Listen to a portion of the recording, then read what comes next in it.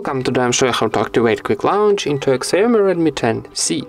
First of all, open your settings, then scroll down and find additional settings. Here go into Against Shortcuts option, and now from the list choose your Quick Launch what you want to activate, so maybe launch camera for example. Okay, and here we got two options: double press the power button and double press and volume down when the screen is locked. So activate these two options and let's try. Double press to our power key, and how you can see, camera is open. And block our phone and press and hold to volume down and power key. Let's try again.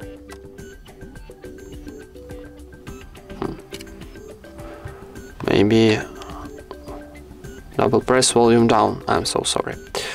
Double press to volume down and camera is open too. And that's it. Thank you for watching, leave thumbs ups and subscribe to our channel.